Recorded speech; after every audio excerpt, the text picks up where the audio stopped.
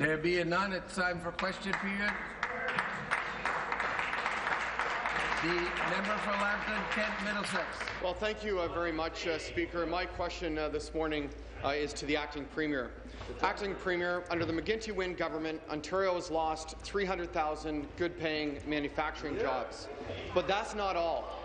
Not only are we losing jobs at an alarming rate, but for those who have jobs in Ontario's private sector, wage growth is dead last in the entire country. While workers in Saskatchewan, Alberta, Newfoundland and Nunavut are seeing wages climb on a yearly basis, Ontario workers' take-home pay remains stagnant and well below average. While your government has blown this off as a mere transition, in fact, only Tim Hudak and the PCs have put forward a plan to create jobs, grow our economy, and modernize our labour policies. Where's your plan? Minister, your government is simply limping from crisis to crisis. Why don't you have a full-time jobs plan for Ontario, and why do you believe it's okay for Ontario workers to be dead last when it comes to wage growth in this country? Where's the plan? Deputy Premier. Thank you, Speaker. And I think the member opposite knows this, but just in case he doesn't, we've actually had a net increase of 474,000 jobs. So they can focus on the losses, Speaker, but those losses have been far more than replaced. In fact, a net gain of 474,000 jobs. And I think all of us were delighted to see the job numbers that came out last week. Speaker, what is passing strange, though, is this focus on the right to work for less approach of the party opposite. They talk about increasing income for people, Speaker, but they're taking an approach that has been shown time and time again to reduce income for people. And in fact, some very prominent members of his own party have come out against this plan. Yes, they have. Thank you. Supplementary. Well, thank you, Speaker. Back to the Acting Premier. You can spin the numbers all you want, but the fact remains Ontario has lost over 25,000 good-paying manufacturing jobs since Kathleen Wynne has become the Premier. The Heinz plant in Leamington is just another example of your careless approach to the Ontario's manufacturing industry, and sadly, it won't be the last. Minister, while you were busy patting yourself on the back, Ontario's government unions like OPSEU have grown by over 300,000 new members, while Ontario's private sector unions continue to face layoffs and job losses, losing 100,000 members over the same 10-year period. Minister, over those same 10 years, OPSEU elitist Warren Smokey Thomas has forcibly extracted over $500 million in annual dues from his membership. Why does your government choose to stand with union elites like Smokey Thomas instead of the 1 million people who are out of work in Ontario today? Right on.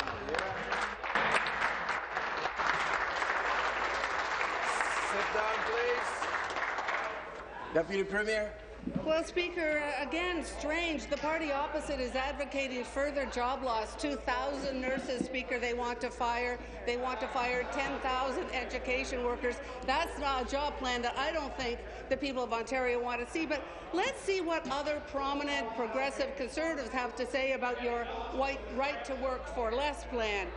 What John Tory says is, I don't think it's constructive right now. He says, I think it's probably the wrong thing to be advocating, and I don't even think it's going to be that good for the economy. That's your former leader, John Tory. But if that's not good enough, let's talk about Nick Kouvalis. I think you probably know, prominent Conservative, Nick Kouvalis. He says, if PC members are largely split on right-to-work legislation, then this is not a winner with the general population. Speaker, the member opposite would know that Alberta under Ralph Klein looked into this and decided against it. Final supplementary. Well, Speaker, back to the Acting Premier. Acting Premier, as you know, union elites like Smokey Thomas forcibly extract hundreds of millions of dollars from their members without providing any disclosure or transparency as to where and how that money is spent.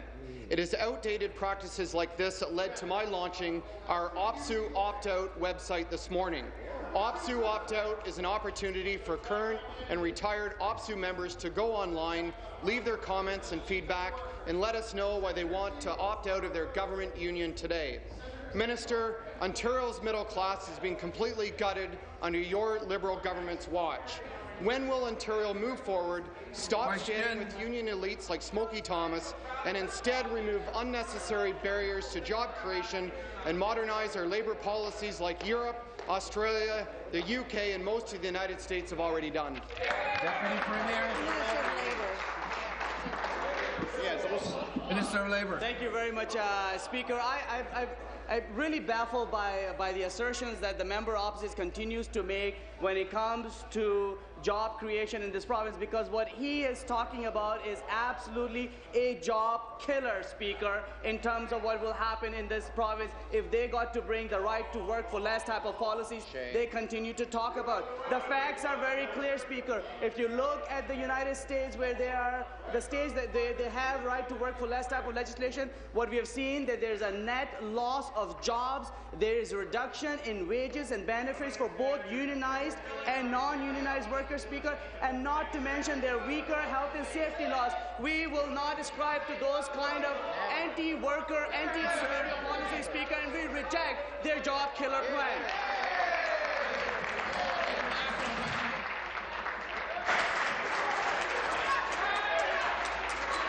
Sit down, please.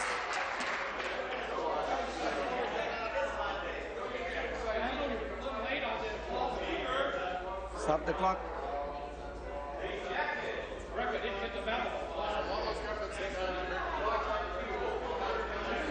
Order.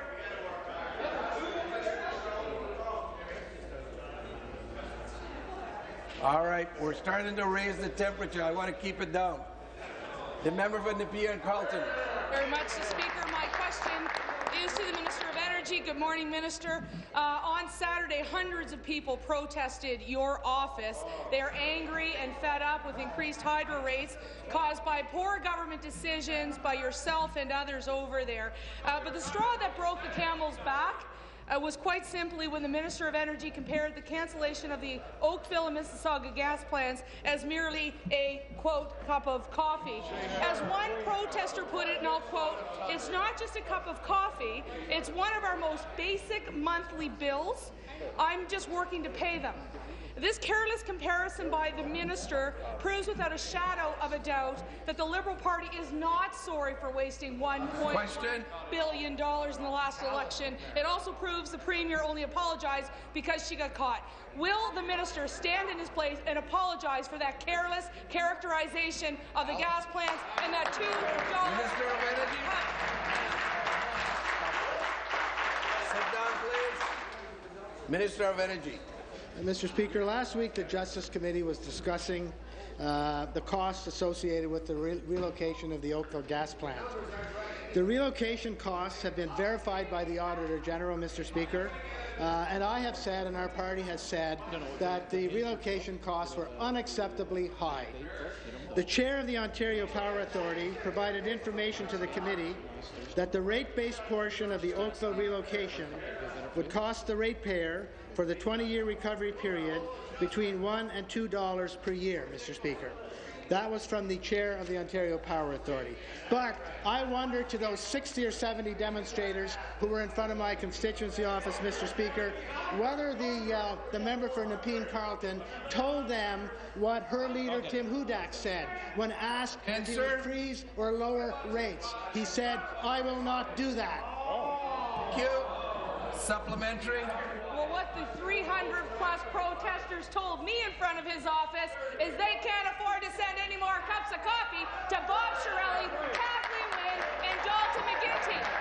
They told me that they didn't wake up during the 2011 election campaign and say, "Gee, I wish I could buy the Liberals a cup of coffee for the next 20 years. No, Speaker, they told me that they're having a rough time paying their hydro bills because this government needed to win 5 seats in the GTA. In fact, it wasn't just the protesters that were seniors and family members. It was also the small businesses who were there that were telling me they're going to have to lay people off or shut their doors entirely because of this Liberal government's terrible and disastrous decisions.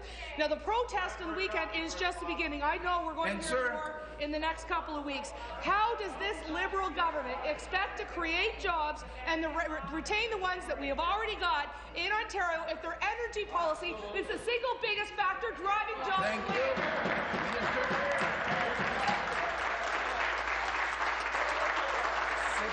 please. Minister. Mr. Speaker, I'm sure the member didn't tell those 70 or 80 demonstrators the number of mitigation measures we have to reduce the payments on their electricity bills, and she voted against every single one of them. But, Mr. Speaker, with respect to industrial prices, Ontario's industrial rates compare favourably with other jurisdictions, despite what she shouts, Mr. Speaker. Industrial rates in Northern Ontario are among the lowest in Canada, lower than 44 American states. Industrial states in Southern Ontario are lower than in Alberta, Michigan, New Jersey, California, and in line with states like New York, Virginia, and Tennessee. And, Mr. Speaker, they continue to state facts which are totally untrue. Mr. Speaker, they talk about Heinz, Mr. Speaker, leaving because of energy prices, and Heinz actually had their own generation on site, Mr. Speaker. They were not paying for an electricity bill. Mr. Speaker, they've got to come straight with the facts. Thank you. Final supplementary. Speaker, the biggest mitigation to making sure that we can control energy costs in this province is by removing that party from office. It's difficult to trust this government. You look at them every day, they contradict themselves. They contradict the facts with respect to industrial energy pricing. Every major corporation will tell you they're wrong. The Premier herself contradicted herself last week in Gas Plants Committee, including all of the bureaucrats. And this minister here couldn't even tell us last week whether the energy rates that are going up included the cancelled gas plants. It's like a bad episode of Hogan's Heroes over there, Speaker. They know not of what they speak. I can tell you one thing, Speaker. In the next 6 months, Ontarians will have a choice. They can continue to choose that party who puts politics over people's energy policy, or they can choose a party, the Progressive Conservative Party under Tim Hudak, who understands that the province of Ontario, knows how to bring the jobs back, who actually has a plan on the floor of the Assembly. Will the minister adopt our plan, say enough is enough, and apologize to the people of this country?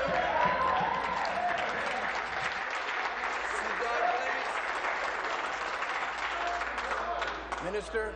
Mr. Speaker, will the member tell the people, and did she tell those 50 or 60 people in front of my constituency office, that she and her party are going to proceed with a $15 billion investment in new nuclear that will make the rate skyrocket, Mr. Speaker? No, she didn't. And did she tell the people in front of my constituency office that she and her party voted against these programs? The Ontario Clean Energy Benefit, 10% discount off the bottom line.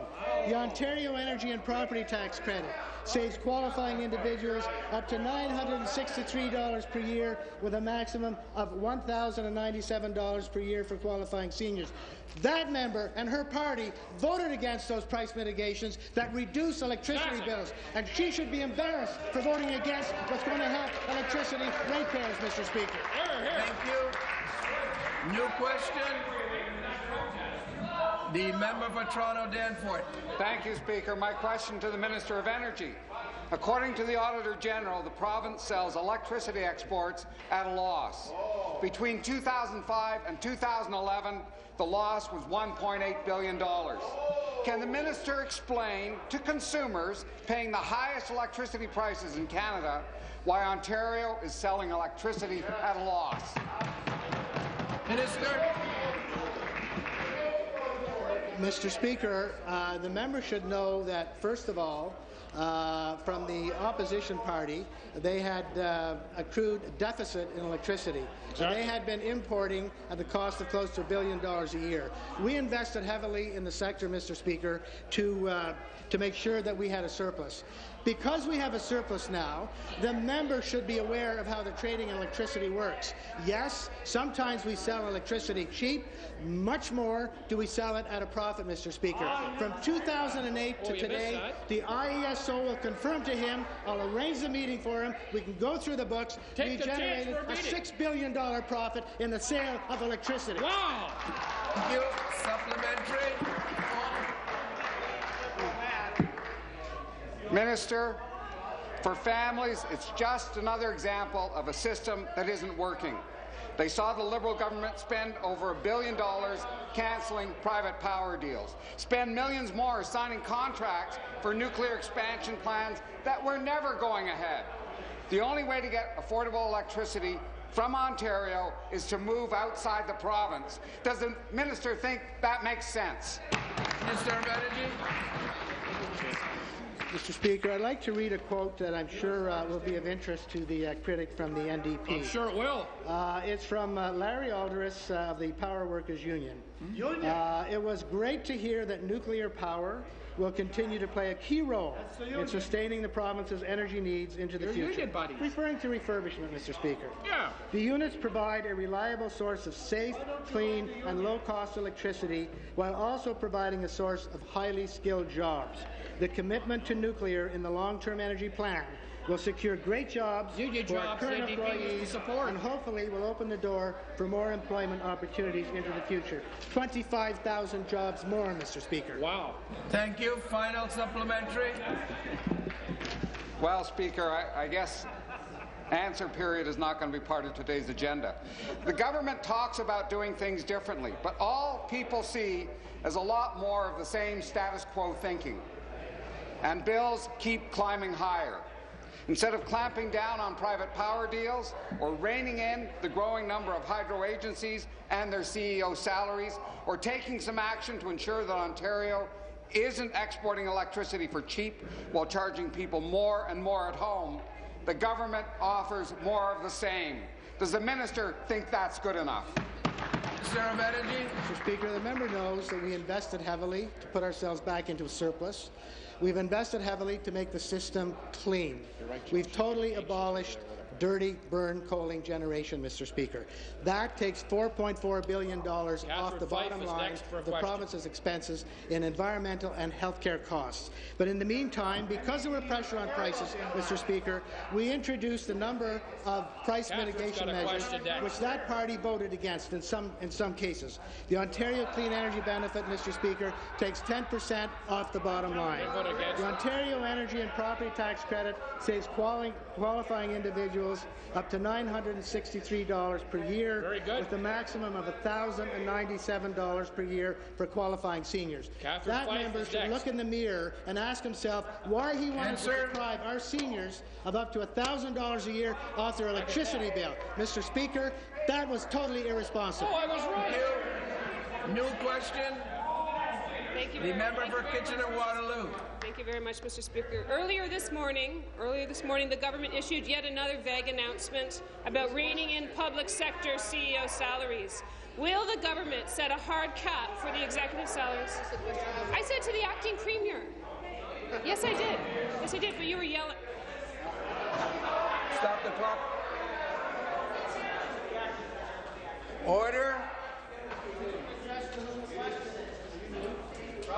If I could ask the member to at least declare who she's addressing the question to. To the acting premier. Earlier this morning, the government issued yet another vague announcement about reining in public sector CEO salaries. Will the government set a hard cap for the executive salaries at twice the level of the premier? Deputy Premier. Minister. Thank you very much, Mr. Speaker. There was nothing vague about this morning's announcement. We talked about the fact that the government will be moving forward with legislation in the spring when the House returns, which will outline ways in which we can establish a framework, including hard caps for public sector salaries.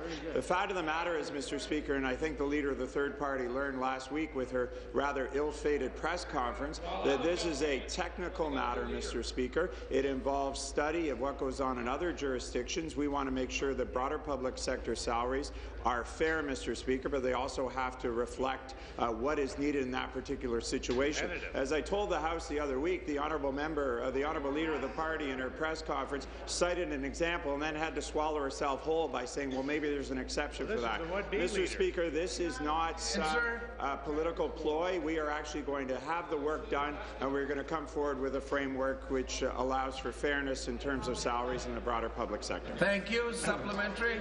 Thank you very much, Mr. Speaker. Protecting the taxpayers of Ontario is not a technical issue. This question is to the acting premier. While people feel like they've been falling further behind, they've watched as executives in public sector have seen their paychecks grow by leaps and bounds.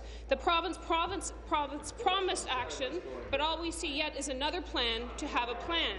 The minister talks about a hard cap on CEO salaries. If he means what he says, can he tell us what he's going to cap them at? Minister. Mr. Speaker, As I said, we are going to come forward. This is a very clear commitment that we will come forward with legislation which will give government the authority to establish frameworks going forward. And I would stress to the honourable member that that is frameworks for the entire package that senior members of the broader public sector receive, which includes salary, which includes perks, and which includes severance arrangements. I note, Mr. Speaker, that the NDP bill, which the honourable member likes to talk about, did not deal with perks, did not deal with severance. Mr. Speaker, this is a broad study that will take place and will result in a framework. What this legislation does is this legislation gives government the power to impose caps and to impose a framework. Mr. Speaker, this is the responsible course of action, and Mr. Speaker, it is a firm commitment that that legislation will be forthcoming when the House returns in the new year. Thank you. Final supplementary. Mr. Speaker, people are tired of watching as public sector CEOs get pay hikes that are worth more than most families earn every year. 2 years ago, this government said they backed a hard cap at twice the pay of the Premier. 2 years ago. But they also saw every Liberal MPP vote against a plan put forward by Andrew Horwath to cap salaries at twice the pay of the Premier, joined by the PCs. Now they are making promises again, but without any details of what the cap will be. Why should people believe the minister this time?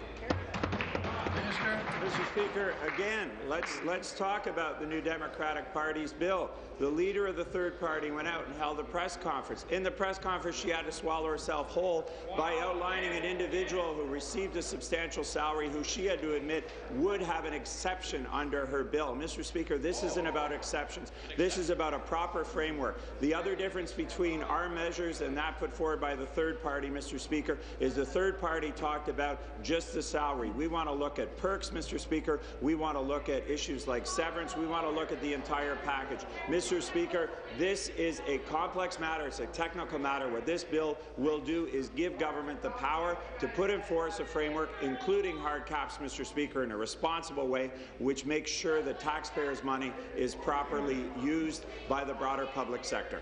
Thank you. New question. The member for Nipissing. Thank you, and good morning, Speaker. My question is for the acting Premier. We've been holding economic roundtables all throughout Ontario, and, Speaker, the news is quite disturbing. We're seeing company after company pulling up stakes in Ontario and heading to more open-for-business territories.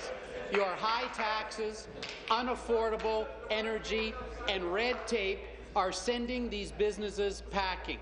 How many U.S. Steel, Caterpillar and Heinz announcements do you need to hear before you actually change the direction Ontario is headed? Acting Premier, we're in crisis mode here in Ontario. When are you going to do something for our struggling business community? Deputy Premier. Finance Thank you, Mr. Speaker. And I recognize the member opposite is making reference to a number of initiatives with his right-to-work legislation, things that are actually going to kill jobs in our province. We won't stand for that on this side of the House. We're going to take the initiatives necessary to protect those workers for health and safety reasons, and at the same time provide highly valued jobs. That's why our jobs plan includes investing in people, ensuring that they have the skills necessary to succeed. We're going to continue to invest strategically in infrastructure and those initiatives that create jobs, over 100,000 more, Speaker, as a result, and a dynamic business climate. Even Roger Martin quotes, Ontario's well-educated and active labour force is one of the best assets and also one of its primary sources of economic potential, and that was just done last month, Mr. Speaker. Thank you. Supplementary. Thank you, Speaker. Acting Premier, what I'm referring to actually are your high taxes, your red tape, and your unaffordable energy, which are driving businesses out of Ontario. And that's before your energy minister's announcement that our already tripled hydro rates are set to skyrocket over the next 5 years. Not very encouraging news for business, Speaker, or for families or for seniors. In Northern Ontario, Xstrata Copper closed, terminated 672 employees, and moved 115 kilometres over the border into Quebec for cheaper hydro. There are 60 mills in the north that are closed. That's 80% of all of the mills in the north are gone, never to open again under this government. Last week, Resolute Forest Products in Fort Frances shut down yet another paper line and sent 60 people home. What is it going to take for you to finally get it? Minister of Finance. Thank you, Mr. Speaker. Well, let's be certain now that what we have in this House right now is Bill 105 to support small business. I would look to the critic opposite to ensure that we pass that bill to help small businesses right across this province. Over 90% would benefit. The member opposite also makes reference to energy prices. What we had left over from the Conservative Party, Mr. Speaker, was a $20 billion stranded debt. That's their legacy, and that is still being paid for today by the people of Ontario. Right on. When it comes to taxes, Mr. Speaker, again, I quote, Ontario's tax system is now one of the most business-friendly in the OECD. Thanks to the adoption of harmonized sales tax, the elimination of the capital tax, reductions in the marginal effective tax rate, Ontario businesses are well-positioned to thrive in a competitive market. The task force applauds the Ontario government for implementing the necessary changes to make Ontario's tax system smarter. We are one of the lowest in the OECD country. That's why countries and businesses are investing in our province. Thank you. New question, the member for Nickel Belt. Thank you, Mr. Speaker. To the Minister of Health and Long-Term Care. Well, Speaker, the committees have finally received the forensic audit document, the document that was completed in June of 2012. It has been a year and a half. I find this time lapse unacceptable. The public has a right to know the content of the audit of what went on at Orange. When will the minister see fit to read the report and make it public? Minister of Health. Well, Speaker, I did have the opportunity to read the investigation report, Speaker. As you know, as I've said many times in this House, I read the interim report. When I received the interim report, that was enough for me, Speaker. What I read in that interim report made me realize the right place for this information was the Ontario Provincial Police. That is where that interim report went, Speaker. That's where it belongs. And the committee has asked for the forensic investigation report, and they have now received that report. But I think it's worth noting that the committee has had the interim report for months and months and months. Good. Supplementary. Speaker, the result of the forensic audit belongs to the Minister of Health. She ordered it. She had a duty to read it. She had a duty to read from it, learn from it, and make sure that it never happens again. It continues to show that the minister prefers to hide behind excuses rather than admit it that she should have read the report and she should have released them to Ontarians.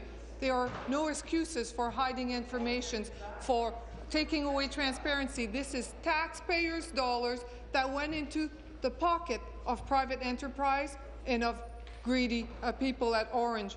When will the minister make the report finally public to all so that everybody can see the money that was taken away, everybody can learn, and everybody can make changes so that Orange never happens again? Minister of Health. So, Speaker, as I have said before, and I will say again, the ministry officials determined that in an abundance of caution, so as not to jeopardize an OPP investigation, Speaker, that this document be held in the ministry and shared with Orange. The ministry and Orange carefully reviewed that document, but, Speaker, a very high priority for me, now that Orange is on the right track, is to see that justice is done, Speaker. And I in no way want to jeopardize that investigation. A decision was made by officials. I tell you, I support that decision, Speaker, and if that decision were made again today, I would still support that decision, because the OPP investigation must be allowed to continue without any political or any perception of political interference. Thank you. The member for Ottawa-Orleans. Thank you, Speaker. My question is for the Minister of Transportation and Infrastructure. Speaker, like residents across this province, those who live in Manitouwadge, a township in Northern Ontario, turn to the provincial government to assist resolving issues surrounding infrastructure. A road in the municipality of Manitouwadge was designated as an industrial road in 1963 and operated as such until a forestry company withdrew from the industrial road agreement in late 2012. Unfortunately, the industrial partner ended operations in the area and significantly reduced its maintenance activities on the road in 2010. More recently, the road has been closed since July of this year due to a washout. Mr. Speaker, what is the Minister of Transportation doing to help the residents of Manitowaj access this important rural road? Minister of Transportation. Thank you. It's always great to have an engineer in caucus like my friend from Norleys who pays such attention and detail to the infrastructure, and I appreciate that. This is Caramit Road that we're talking about in Manitowaj. I have been working, and I want to acknowledge my friend, the Minister of Northern Development and Mines, and the Minister of Natural Resources. This has been a complicated and challenging problem. As you know, the road washed out just a few months ago. And it was not maintained. And you're quite right. There's been a number of jurisdictional issues. It was an industrial private road, and it was a road nominally maintained by the Ministry of Natural Resources. And the municipality, whose landfill is on the site, Mr. Speaker, has not been interested at all in taking the road over. So I am pleased to announce that the Ministry of Transportation will open up the road, maintain it, and work with the community to repair the full length of Caramit Road in the coming months, Mr. Speaker. Thank you. Supplementary. Thank you, Speaker. And back to the Minister of Transportation and Infrastructure. I'm pleased to hear that the Minister was able to find a solution for the constituents of Manitowaj. This is an important access point for the residents of Manitowaj, and I know that they will greatly appreciate the support that our government is providing them. It is important that the needs of Northern Ontario are heard and addressed.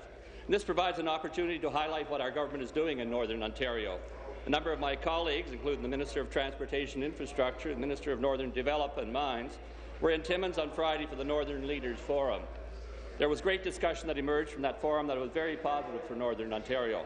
Mr. Speaker, will the Minister please inform the Legislature how our government will continue to build on the positive momentum generated by the Northern Leaders Forum in relation to infrastructure in Northern Ontario?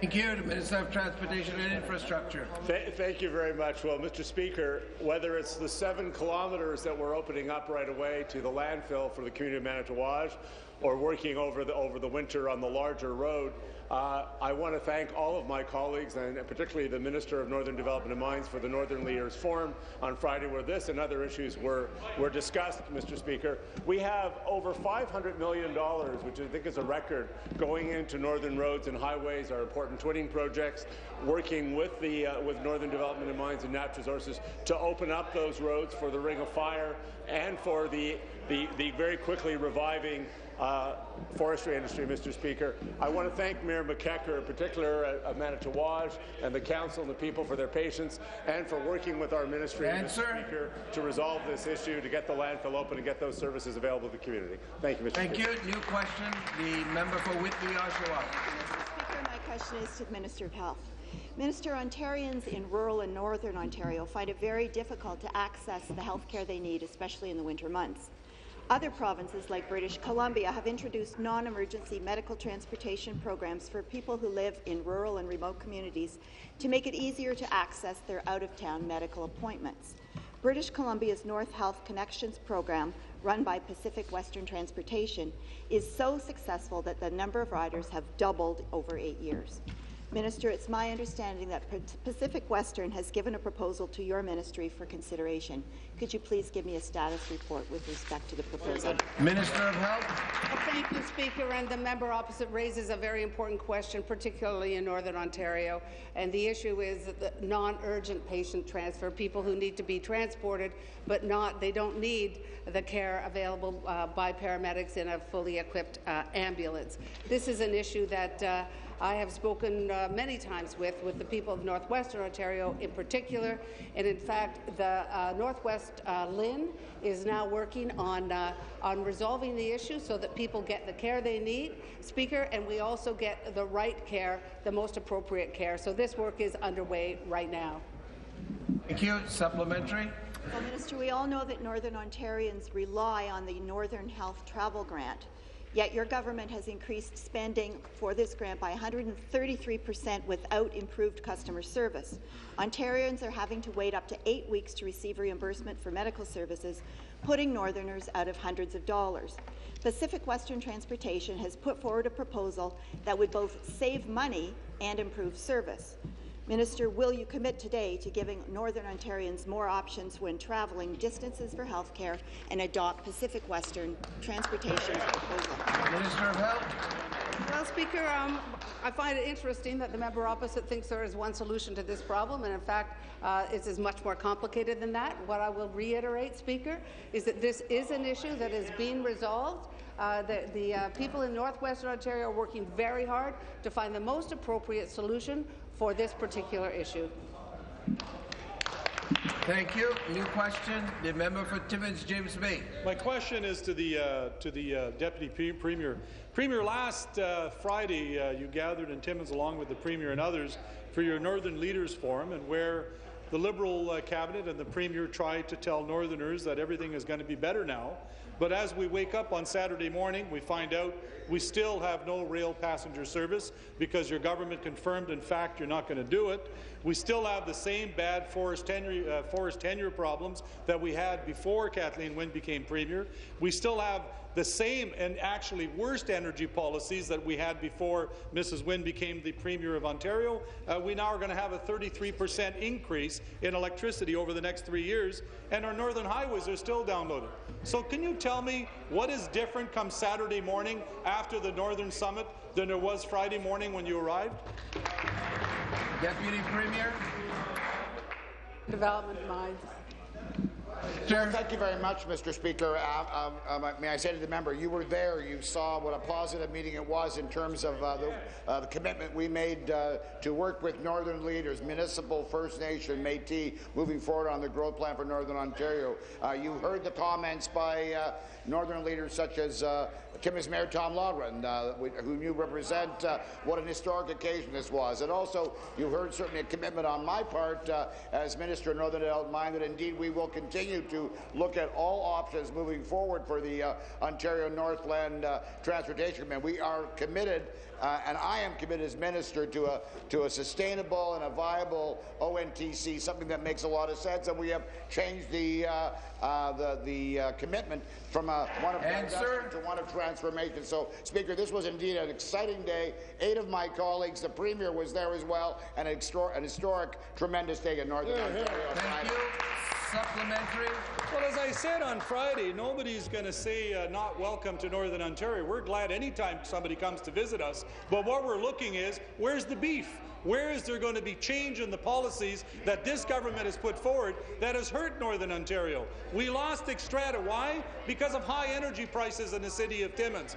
We lost forestry jobs. Why? A large part due to your own forest tenure policies that your government put in place. So I ask you again, tell me one policy that you've changed from Friday morning to Saturday morning as a result of that Northern Summit. Minister. Well, Mr. Speaker, I mean, the member is being remarkably disingenuous, particularly related to the extraordinary work that we've done with Northern leaders related to the Northern Ontario Growth Plan. I think the member also knows, in terms of the Forest Tenure Modernization Act, we are now seeing involvement by First Nations in a way that we've never seen before in terms of management of our Crown forests. We've seen new companies opening up, and that's been an exciting part of it. Stop the clock. Minister, I would ask you to withdraw. I'll withdraw. Oh, is it disingenuous? I'll withdraw. I didn't realize that was unparliamentary, Speaker. Mr. Speaker, we are working incredibly closely with our Northern leaders, and Premier Wynne has made it very clear our commitment is absolutely not something that we are just talking about. We're working with Northerners. We've got a Northern Cabinet Committee put in place so we can put a Northern lens on all issues. We had a Cabinet meeting in Sault Ste. Marie several months ago. We are up there with 8 of our colleagues, including the Premier, meeting with all Northern leaders, First Nation, Métis, to continue to work forward on all the economic development in the North, including the Ring of Fire, including working on making the best member for ONTC. Thank you, Mr. Speaker. My question is for the Minister of Labour, the Honourable Yasir Naqvi.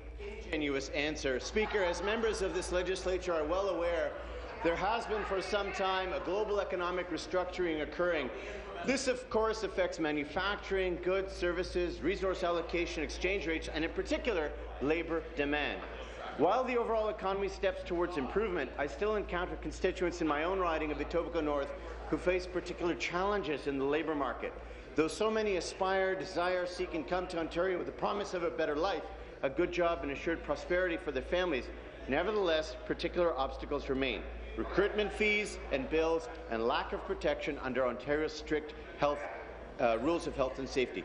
Speaker, would the minister please inform this chamber why are certain employers able to continue to circumvent Ontario's labour protections?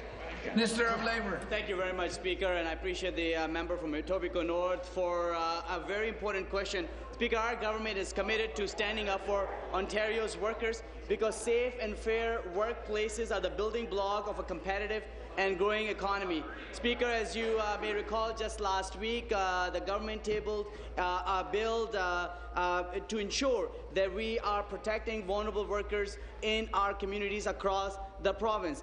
The bill, Speaker, is quite extensive. It makes it illegal for employers to charge temporary foreign workers recruitment fees or to take away their personal documents like passports.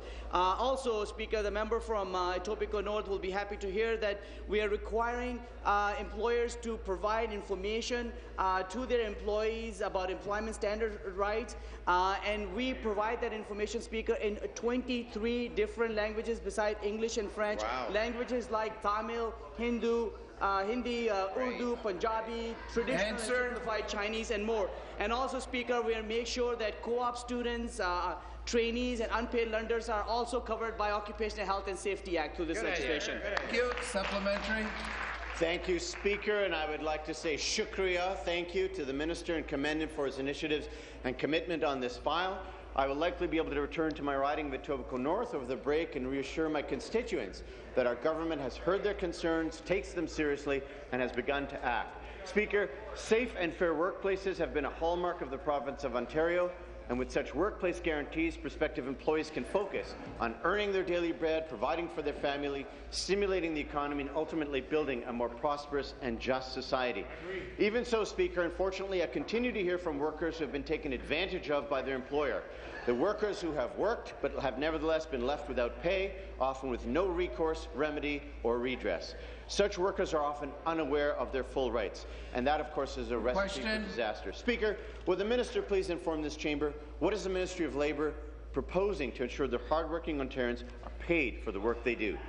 Minister of Labour. Thank you, Speaker. And at its heart, this legislation is very much about making sure workers get paid for the work they have done and giving businesses who play by the rules a competitive advantage.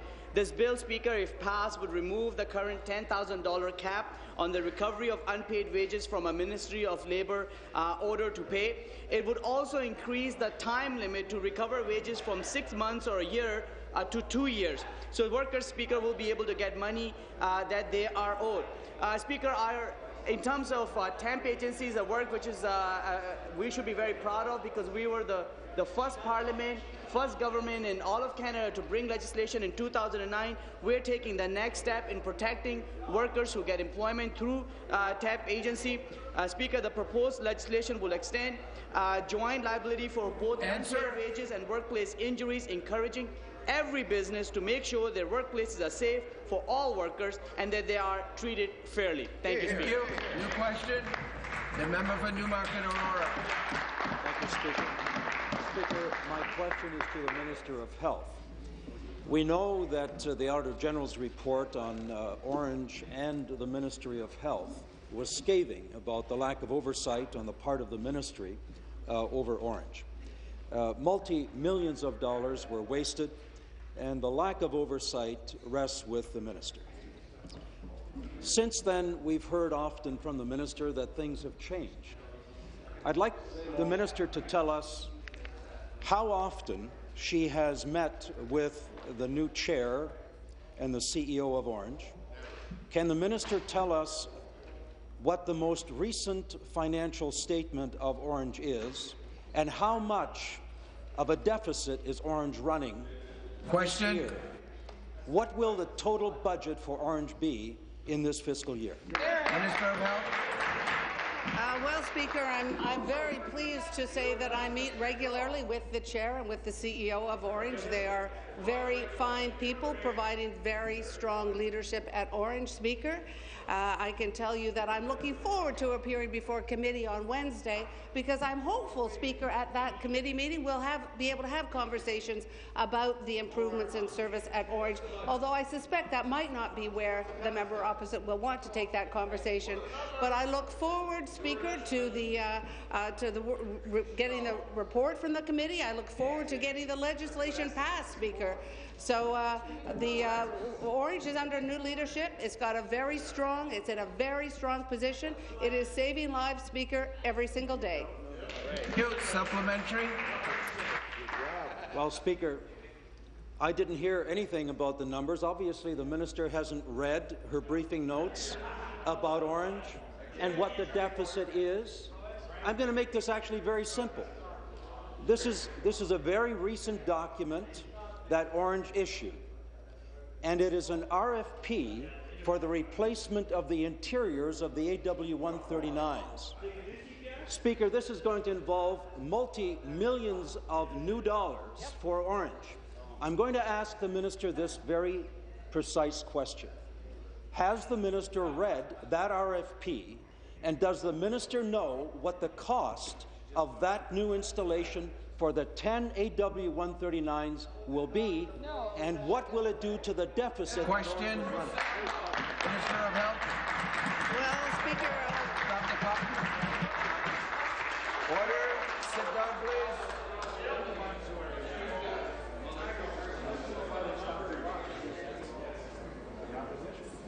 I don't want to lose control. Minister of Health.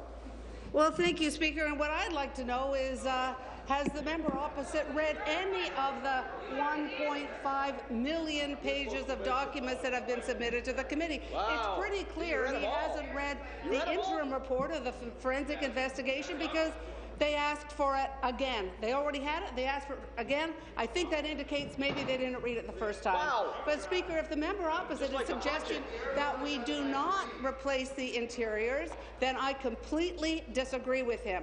It's essential that patients being transported get the best possible care. That does require making changes to the interior. So I endorse Orange moving forward with retrofitting the interiors of those helicopters, Speaker. Thank you. New question. The member for Welland. Thank you, Speaker. My question is to the Deputy Premier as well. Autism Ontario and all clinical experts in the field recognize the overwhelming evidence that early intervention and services for children with autism are critical. However, Patricia Dunkley from Niagara Falls has been facing huge challenges in getting appropriate help for her 4-year-old son, Nathaniel. He has developmental delays and exhibits behavior that are similar links to autism. Nathaniel, nearly 4 years old, is trapped on a wait list to see a specialist, a wait that often exceeds 2 years. Deputy Premier, if your commitment to autism is well demonstrated, as you say, why is Nathaniel being forced to wait during this critical time in his development? Deputy Premier. The Minister of Children and Youth Services. Minister of Children and Youth Services. Thank you, Mr. Speaker, and thank you for bringing forward this issue and this case. And we agree that early intervention is critical to improving outcomes for eligibility for IBI. Absolutely, that's right. And we're determined to make further progress. That's why we've made investments in autism. We've made changes to the program. We removed the previous government's age 6 cutoff for eligibility. There's been a 114% increase in funding for autism, and this year we invested over $185 million in autism services. I do meet with parents with children with autism, and I recognize that they face unique challenges, Speaker. We will continue to increase our investments. We will continue to work with our partners in the sector as well. While we continue to increase our investments, though, we recognize that the prevalence of autism has gone up as well. 1 in 150 children used to be diagnosed. That has increased to 1 in 88. We know that there's more to be done. We have a clinical expert committee looking at how our services are delivered, the view to delivering services in smarter ways to reduce wait lists. Thank you. Supplementary. Thank you again, Speaker. I'm going to go back to the Deputy Premier. So, without an official autism diagnosis, you're well aware that Nathaniel is ineligible for any government funding that would have a life-changing impact on his development. Even after receiving a diagnosis, there is that significant wait list for accessing treatment. Multi-year delays for diagnosis and access to appropriate treatment is unfairly harming the long-term well-being of young children like Nathaniel with autism. What is this government going to do for children like Nathaniel, whose entire life will be negatively impacted by these unacceptable wait times for diagnosis and treatment? Minister. Thank you, Speaker. And again, with respect to autism, we've tripled the number of children receiving intensive behavioral intervention. We recognize that there are waiting lists, Speaker, and that's why earlier this year we invested an additional $5 million for autism intervention program. This will help create additional spaces, relieve waitlist pressures, and help more children and youth get the help they need. The member for Hamilton Mountain, would you come to order? Our clinical expert committee is currently reviewing barriers to early intervention and access to diagnosis with a view to identifying opportunities for improvement.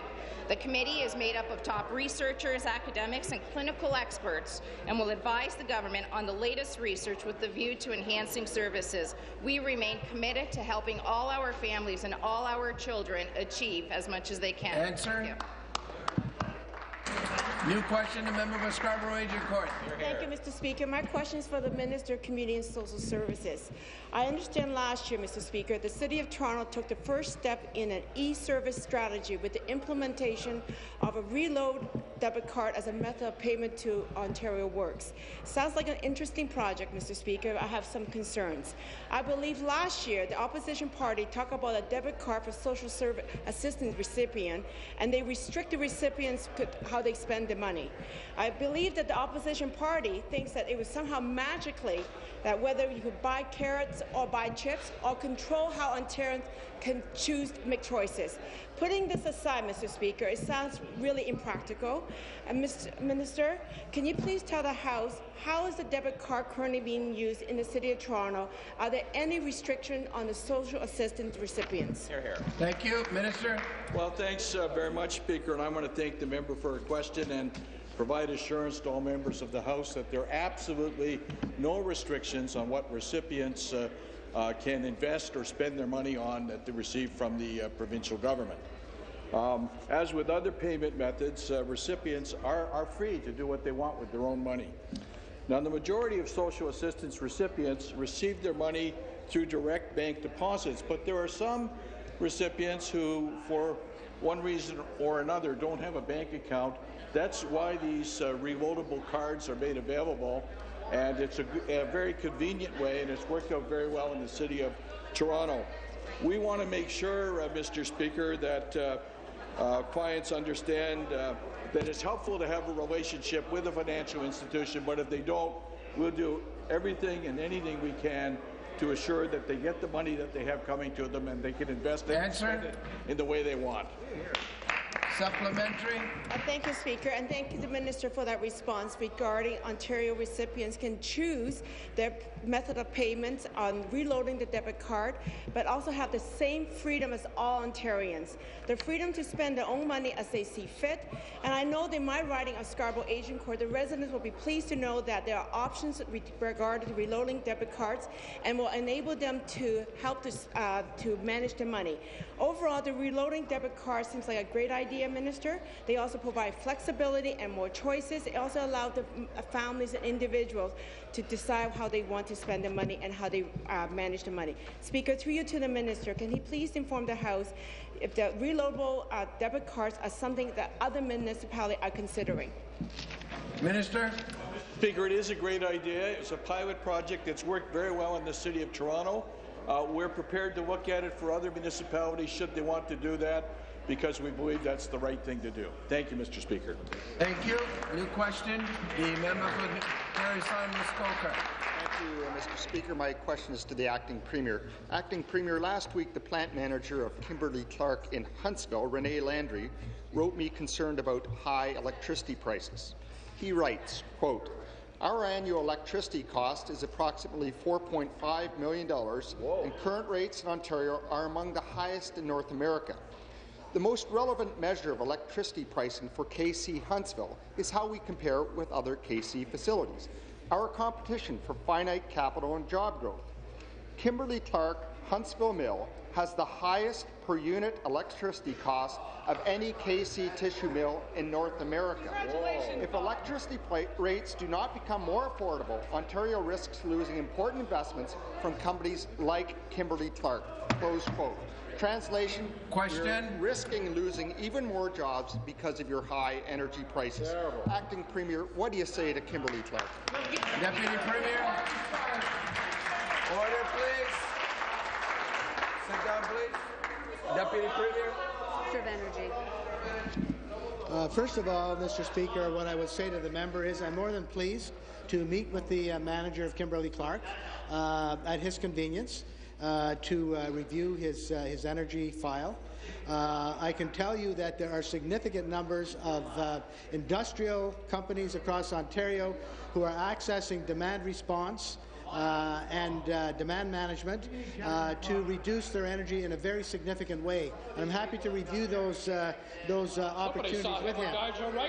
In addition, you know, the letter makes reference to rates across North America. Come to order. I said earlier this morning, Mr. Speaker, that industrial rates in Northern Ontario are among the lowest in Canada and lower than 44 American states. Answer.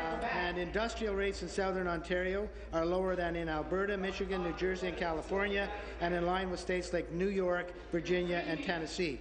But the bottom line is I'm more than happy to sit down and meet with him to review his energy file and see what we can do to accommodate him. Supplementary. Well, to the minister, I'll take you up on that offer because you know, we've watched company after company pick up and move their operations to provinces and states that have energy prices that are cheaper. And Kimberly-Clark is a big employer in the town of Huntsville. 174 highly skilled Ontarians go to work there every day to produce Kleenex brand facial tissue. This letter from the plant manager is a warning, loud and clear. He goes on, quote, "Reliable and affordable energy is essential going forward to help ensure a more competitive business climate, which will help create jobs and bring economic growth to the province." Close quote. So, Minister, how do you expect our companies, factories and job creators to compete when they are forced to pay some of the most expensive hydro costs in North America? Minister of Energy. As I indicated, I'm very willing to meet with the manager that you referred to. I have a quote here from the Canadian Manufacturers and Exporters of Ontario. The long-term energy plan review responds to a key priority for Canadian manufacturers and exporters of Ontario by providing greater clarity and certainty for manufacturers with respect to electricity rates going forward. The CME supports new initiatives to enable manufacturers to better manage their energy and associated costs. Importantly, the long-term energy plan will reduce overall system costs, which ultimately translates into more competitive forward rates for businesses. And I'm happy to meet with them and see whether there's anything we can do more immediately. Thank you. Thank you. Wow. New question, the member for Toronto Danforth. Thank you, Speaker. My question to the Minister of Education. In January of this year, the hardworking men and women who ensure that our schools are safe and clean signed a Memorandum of Understanding with this government. This Memorandum of Understanding contained important provisions regarding disability benefits for injured or sick workers, provisions that are being ignored by a number of school boards. At a time when this government is making the centralization of education bargaining one of its top priorities, how does it explain to these hardworking men and women that a signed agreement with the Liberal government is not worth the paper it's written on? Minister of Education. Yes, thank you very much, and I'm very pleased to respond to the question. As you know, we worked very hard when we first took office under the leadership of Premier Wynne to work with whole host of education sector workers in order to make sure that we had memorandum of understanding with all of them. And in fact, over the course of that period, we were able to achieve agreements with all of the teachers' unions, with the support workers, the education support workers represented by CUPE, by OSSTF, by ETFO, and in fact by eventually with the education support workers that were represented by various other unions. What's interesting about this, Speaker, is that in fact the details vary from memorandum of understanding to memorandum of understanding, so that the details with different unions do vary. Supplementary. Well, Minister, it may be true that details vary from memorandum of understanding to memorandum of understanding, but any successful collective bargaining relationship has to assume that once a deal is struck, all provisions in that agreement are honoured. The problem with the MOU that you signed, or that your government signed, with the province's education support workers is that a number of local boards are simply not honouring the disability provisions.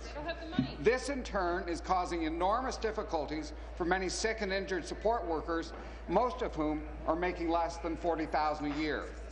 At a time when this government is asking hundreds of thousands of teachers and support workers to put their faith in centralized bargaining, how does this government explain a signed promise that was never honoured? Minister? Yes. Well, actually, though, I don't think you were actually listening to quite what I said, which is that there are different details depending on whether the education support workers are with OSSTF, whether they're with ETFO, or whether they are with CUPE.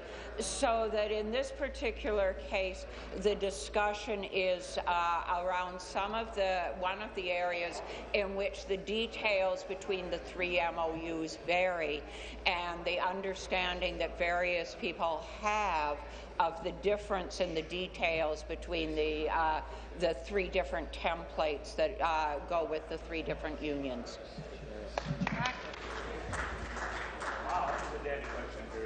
Thank you. I beg to inform the House I've laid upon the table the 2012 Annual Energy Conservation Progress Report, Volume 2, from the Environmental Commissioner of Ontario.